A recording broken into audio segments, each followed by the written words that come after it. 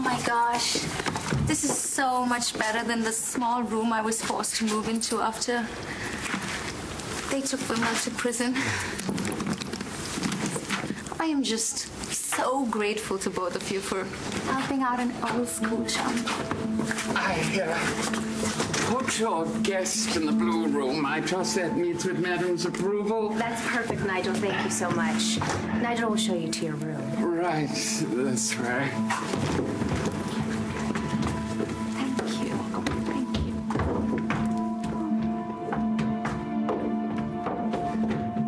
you. So remind me why you invited Rama over here. You heard Rama? She's lost everything. I'm all she has right now. And this place is huge. We'll probably never even know she's here. Okay. And when my father finds out? Look, Aubrey, you and I both know that Vimal would not have changed those DNA results by himself.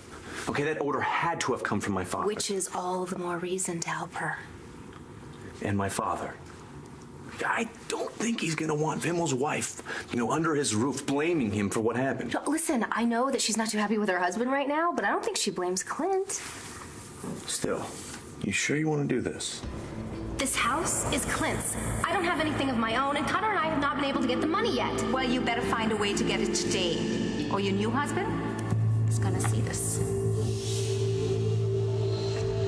She is an old friend, and she's in trouble. Besides, your dad owes her.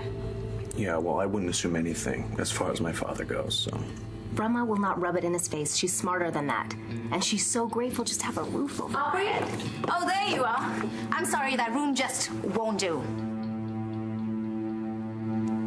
I mean, you know how I feel about small rooms?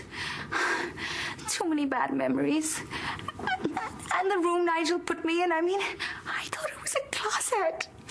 And I told him so, and I said, he should show me something better, but he said I should talk to you. Miss Aubrey, the blue room is already prepared. Yes, and it's lovely, Nigel, thank you. But Rama does require a little bit more space. Could you show her something else, please? Of course, madam.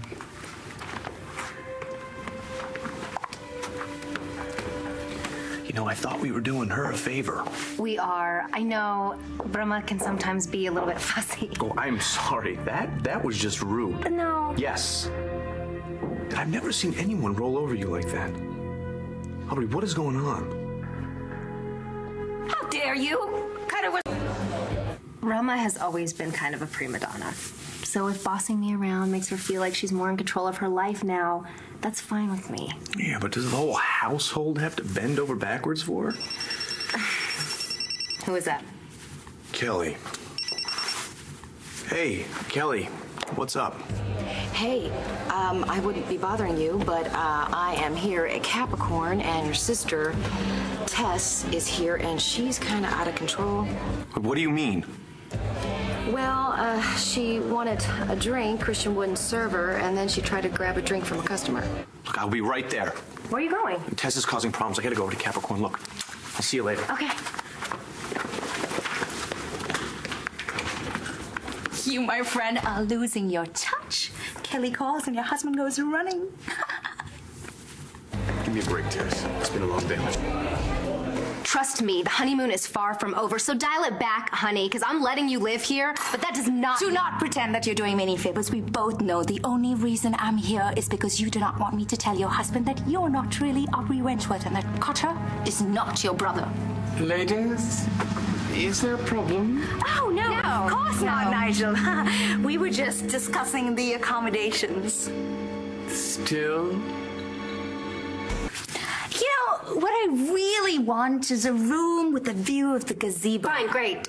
Nigel, please, could you move Rama into... Into your room, madam? That's the only bedroom with the view of the gazebo. I'm sure Aubrey wouldn't mind moving for my sake. I'm afraid I'm not at liberty to move Master Joseph out of his own room. Then we have a problem. Mrs. Patel, to what do we owe the honor? Rama is going to be living with us for a little while. Things have been so difficult since Vimal went away. Nigel, make me a drink. Excuse me. Ooh, a drink sounds good. But not here. Let's go out.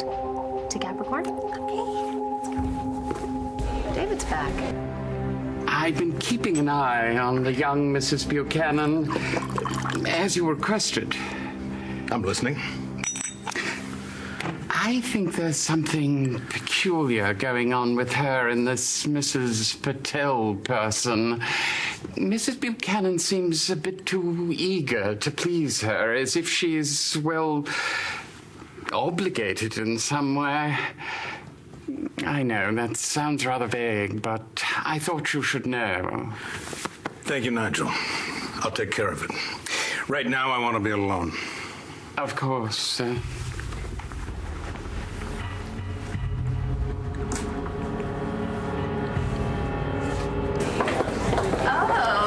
You wanted to come here to spy on your husband. That's crazy. Really? I think it's wise.